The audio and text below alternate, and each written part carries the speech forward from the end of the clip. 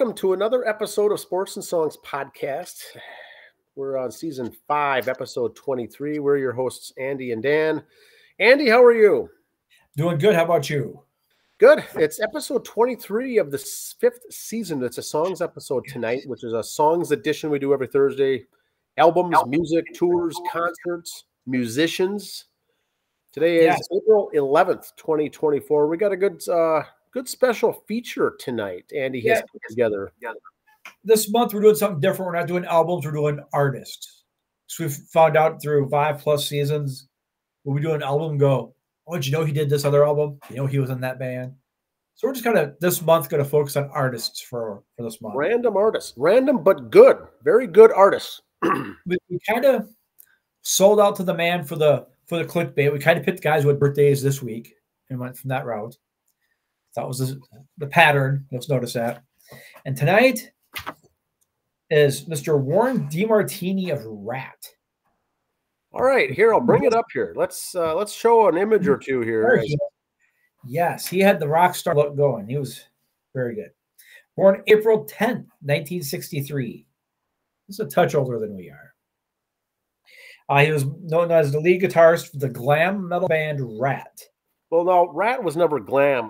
I know you agree with me, or were they? Yeah, they weren't glam, but you know what? This picture, they didn't wear the leather like Judas Priest and Scorpions and everything else. So it's kind of, if you weren't that, you were glam. Okay. My opinion, that's kind of the way they went with it. There wasn't just metal. You had to do one of the other. Yeah. They were good. We were big fans of Ratt, so this will be interesting. Very, very good. He was, like I said, born in Chicago, Illinois, the youngest of 5 boys. He spent his early years in the suburbs of River Forest, Illinois. The family later relocated to San Diego. DeMartini became interested in classic and rock music due to the influence of his older brothers, Bernard and James, whose bands rehearsed in their family basement. Here's the fact of the day, Dan. Okay. Write this down. I'm getting my pencil right now. His grandmother was also a musician. Okay. She played piano accompaniment to silent movies in Preston, Minnesota. Well, I did not know that. He's basically one of us. Warren DeMartini's grandmother is a Minnesotan. Played piano to the silent movies in Preston, Minnesota. Just add a show there because you can't top that. Love it. It's just end the show. You know, a small world, once again, that many of these musicians, and many are and have been connected to Minnesota or through Minnesota or played in Minnesota or recorded in Minnesota. Minnesota, big influence. So it's kind of doing the math on that. We said Warren was born in 63, so his grandma who played this out. You'd have to ask Coach Mike about that if he knew her. He may have. He might, maybe, you know, she was in the class behind him or something. But anyway. Yeah. His mother bought him a guitar at his request when he was around 7 or 8 years old, according to Warren. He struggled early at learning to play it due to the tuning pegs being cheap, causing the instrument to constantly fall out of tune. As a result, he became frustrated and smashed the instrument, as he had seen Pete Townsend of The Who do on stage. Perfect. As a result, that was the last guitar he would receive as a gift. At age 14, he got himself a job and earned to raise some money and purchased a new electric guitar, a Les Paul. The first song he learned was Sunshine of Your Love by Cream, and he learned that by ear. See, that right there is when you start going over that, crossing that line to being a real musician. He learned a Cream song, so he learned, Clapton by ear.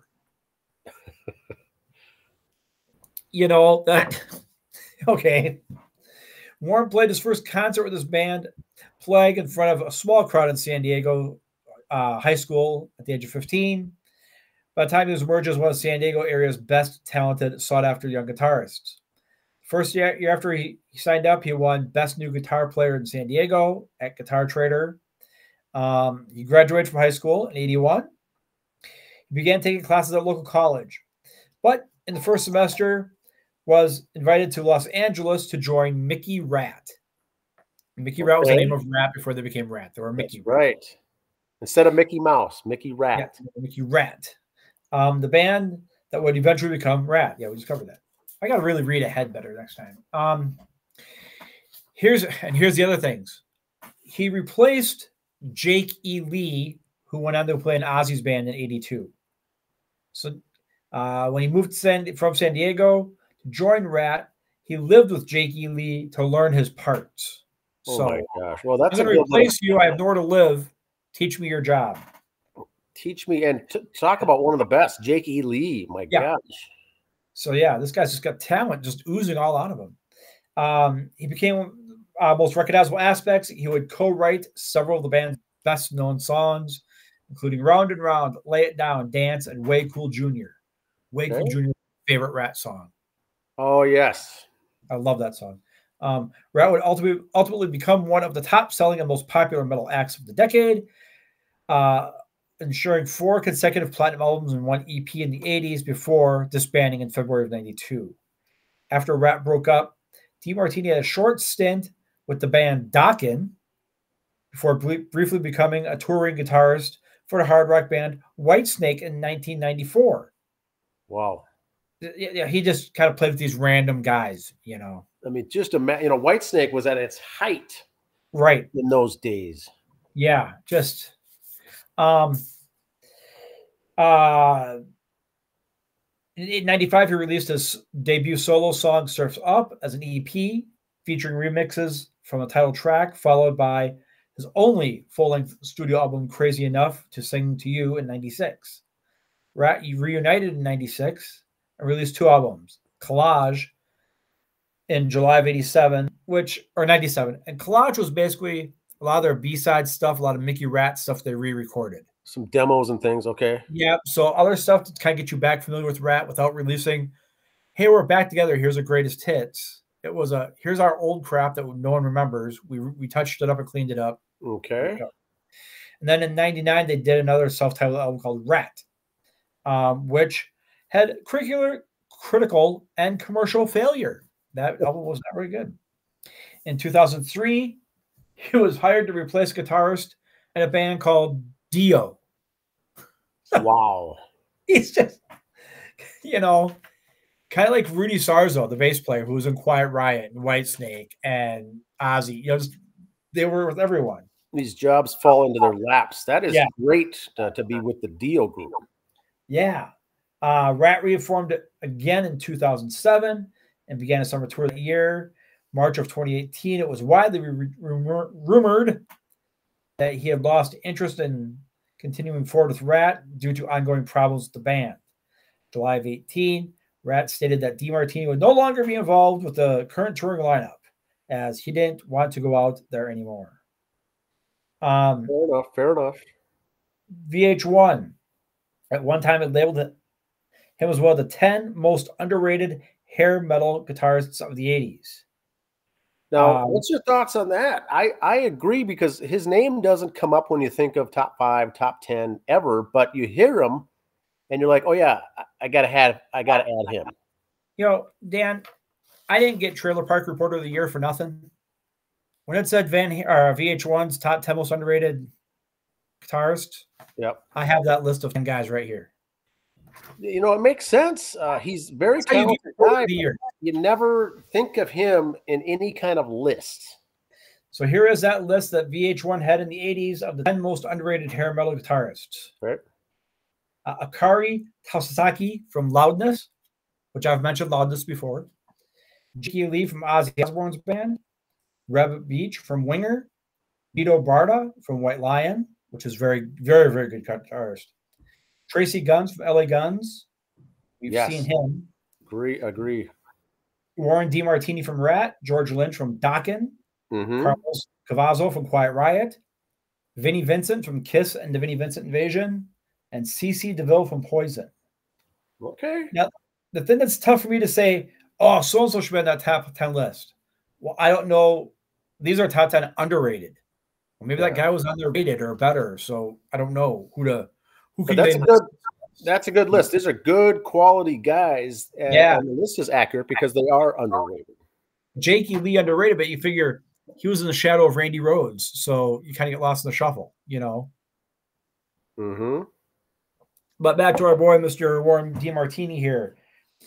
He sometimes uses finger vibrato similar to that style of George Lynch. Alan Holdsworth often used the same technique. And Alan Holdsworth is a very, very good old jazz blues guitarist from England. Okay. I don't know him. And it's a technique usually where when you do your fingers, your whole arm is moving at the same time too. So when his arm was moving, it wasn't just a show thing. It was no, I have to do that to do the thing with the chords. So, which achieves a periodic rising and lowering of the note by moving and fretting finger longitude, back and forth along the string. And it just goes on to how it works here. But if he did the same type of stuff as George Lynch, well, of course, you were able to replace George Lynch in Dokken. That made it pretty easy on that pick. Mm-hmm. Here is his discography of the discs that Mr. DeMartini's been on. A Ratt EP in 1983, then Out of the Cellar in 84, Invasion of Your Privacy 85, which I think is probably their best album. Yep. Dancing Undercover in 86, Reach for the Sky in 88, Detonator in 90, Rat and Roll, which was the greatest hits in 91. There was a Collage Rat and Infestation in 2010. He did his solo one, Crazy Enough to Sing With You in 96. And then he did LA Blues Authority Volume 2, Glenn Hughes Blues in 91. So there you have it. Warren DeMartini, Robin from Ratt, the other guitarist, he kind of gets all the credit and fame a lot of times because he dated Tiny Katane and he was did all the interviews with Stephen Pearcy and everything else. Warren I think I see a lot of similarities with him and George Lynch on the fact that I'm just here to play guitar, man. I ain't here to do the interviews. Mm-hmm. I ain't here to be on TV. Just one to hit the stage. Where's the girls? Where's the alcohol? Where's the drugs?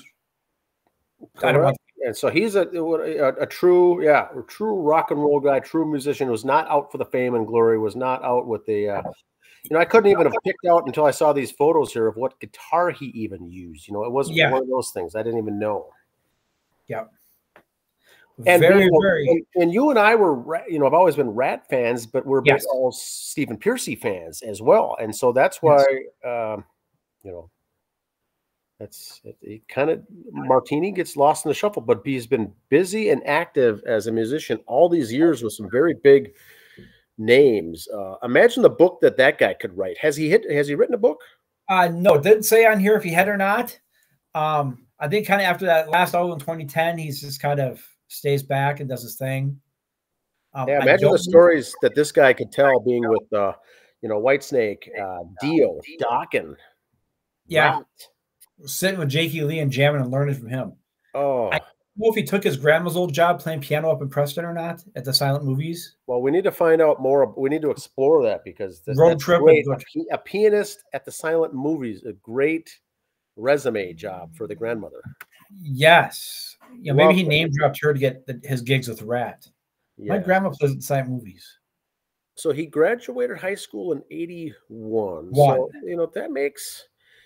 this guy, he was one of these guys that came into it right as the, MTV was taking off, the music, the rock and roll. He hit it perfect in 81 coming out. Yes. Perfect. And he's the youngest of 5 boys, did he say? Yeah, and the other 2 had a band in high school too, so the music was in the family. Grandma played the piano there. I'm sure mom and dad had something to do with music if they weren't just fans of it. They understood it. You got 3 boys who play guitar. So this is the youngest, probably got picked on for many years growing up, being the youngest, and now he's the famous guy with all this background. Very interesting stuff. Who's laughing now, boys? Who's laughing now? But Warren DeMartini, always a good, very good, talented guitar. But prodigy in high school, so he, they saw the talent at a young age, and he lived up to it. In my book. Yeah, I'm sure just a naturally gifted guy. Yeah. Anything more on Mr. DeMartini? No, just go back and re-listen to Ratt again, especially Way Cool Jr. Because I just that's one of my favorite. That song, that first EP also I like, and then Dancing Undercover, Invasion of Privacy, Out of the They were all really good. Detonator. And the sad thing is for me is as much as I love Ratt when I listen to them, okay, round and round, with the exception of that song. If I hear one, I can't really tell you what album it's off of because they all just kind of popped out, boom, boom, boom. Correct. Yeah, I can't. It's not like Kiss. Hey, I know this song off this album and this track off this. Side 2, third song in. I'd have a hard time knowing which one came off where, but Way Cool Jr. was very good, and Round and Round out of the cellar. Reach for the Sky. They were just all so good. I didn't pick albums because I don't want to say they all sounded the same because they all had a little bit of difference, but they were all similar enough where you couldn't say, no, they had more harmonica and keyboard on this album. It's from that album. No, it's not like, yeah, this album was all more bluesy. You know, they didn't go the Cinderella folk the direction, but good stuff. I always liked Ratt. So, Andy, I've got some slides here. Yes, fire away. I got some slides. Wicked Garden. We've never seen these guys. Midwest leaders in what they call here 90s alternative rock. Now, they're playing at Pounders Friday tomorrow night. I'm 50-50 to go see these guys. I want to see them eventually. There's a lot of the 90s alternative grunge bands coming out. We've seen probably the better ones already with Mad Alice, but I think that these guys would put on a heck of a show. If I go to see it, I'll let everyone certainly know how it was. You'll be the ones in the you'll be the one in the Ham shirt if you're there, right? Ham's shirt. Now it's at Pounders, but keep in mind they're still indoors until the outside amphitheater opens up in the summertime. So this will be indoors. I still want to see that amphitheater outside that they have there alone. Now Foreigner just recorded a new live album. It's going to be amazing. What's your thoughts here on this comment? You know, I like Foreigner. I've been in touch with a couple tribute band that does Foreigner. I'd like to get them on because of Foreigner going into the Rock and Roll Hall of Fame, of course. I always did like Foreigner. You don't hear that music anymore. Foreigner was one of those bands like a Night Ranger. You don't hear good rock and roll bands anymore. Yep. And more what you could call softer rock. Still rock, but softer. And boy. But Jukebox Hero is a great song. Some of the other stuff, really good stuff. But what about a live, recording a live album? That's very interesting for a band this old, I could say. Experience. Experience, I'll say. But is that something they need to do, or is that something because it hasn't been done? Is that something? I think it has with the Hall of Fame induction, I think. They want to put something out there. Let's not throw together a greatest hits in the studio. Let's do it as a live one, because if you do the greatest hits, a lot of that is with Lou Graham on vocals. Now we could just record this one and not pay him as much because we just got to give him writing credits, not recording credits. So we'll see how that turns. Has Foreigner ever released a box set? I don't believe so. That'd be interesting. Okay, here, check this out. What's your thoughts on Mr. CJ Snare? I think everybody was a closet Firehouse fan back in the day. Not a lot of people admit it. They were kind of, whatever. They were too pretty for the guys to like, but you like the song to go admit it. Fringe. Yes. They were just here, like I said, we said in the pre-production show a couple months ago, I think, at Medina. They've been touring a lot with Lita and with Dokken and some other people. CJ is passing out of nowhere.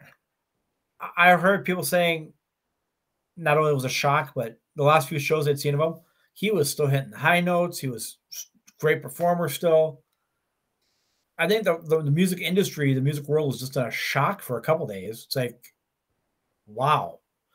He will be missed. I don't know what Firehouse is going to do to replace him to go on. If they just canceled those dates now, if they're going to go on, what's going to happen?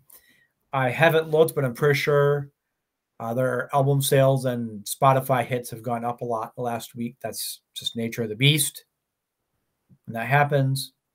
But yeah, very underrated talent. I enjoyed their music. I'd still pop some of their stuff on Spotify every now and then to listen to. I've always wanted to go see him. Always, next time. There won't be a next time. So next time, folks, go see the band. Don't put it off. You never know. Yeah, and we've said this before on some of these bands that tour on the Treasure Island circuit. The older bands, see them, and it's for this reason. Yeah, that and a guy drops dead, you may not get a chance to see them ever again. And he can still hit the tones now, but maybe he won't next year. You know, like when we saw Tom Kiefer. I don't know if I want to see him again now. I mean, you can see he was getting tired during the show. I want to see that last show be a good one. I don't want to see him in a year or two and have him lose a step, you know? Very good stuff. And then I got a couple more here. All right. Check this out. Now you're going to this. Yes. Me and the bride. Talk a little bit about it. Me and the bride are going to go. Turtles is her old stomping grounds from back in the day. Very excited to go there. I haven't seen, they've redone a lot of stuff there for shows, obviously. We've had 3 members of the band on already, working on number 4. They are a good show. They put on a great show, and they're just fun guys to be around. If you have not seen them, and even if you just kind of like Guns N' Roses, you need to go see these guys. Energy they put into it, they got the bits down, the songs, the personalities, they got it all. Good time had. Turtles, Shakopee is a great place to go. Just be careful on the way out there. I've noticed, since I don't go out there that often anymore, a lot of the roads are redone, a lot of the roads are dark, so just watch where you're going. Yeah, it's a good show, and like you said the last time, is if you're not paying attention to the lead singer, there's some costume changes going on during the show. They're all very much in costume and in character is the main thing. Yep. Slash looks like Slash playing. Yeah, Mike Schmidt. It's good stuff. And of course, brought to you by Greenbelt Northeast. Northeast. That's the Northeast. And we got one more. Oh no. No, we don't. You want to wing it? There we go. That was the 4. Yep, that's all of them. That's all. Okay. So that's what I've got for news and updates and concerts and update releases and stuff. Now, I have not checked the Sunflower Fox and the Chicken Leg, how they're doing in the awards. It's a voting still going on, I think. I've not seen an updated list, no. I would say if Katie doesn't win, there's something wrong. It's fixed. And it's nationwide, too. It's not just a local thing. So they're up with some local Artist of the Year. I mean, nationwide Artist of the Year, Song of the Year, Female Vocalist of the Year, new group, new band, music video. All these awards, they're up for some. Now you can nominate. You can go on their line and vote. I'm just saying, though, I never heard them getting any of this before they were on our show. Did you? No.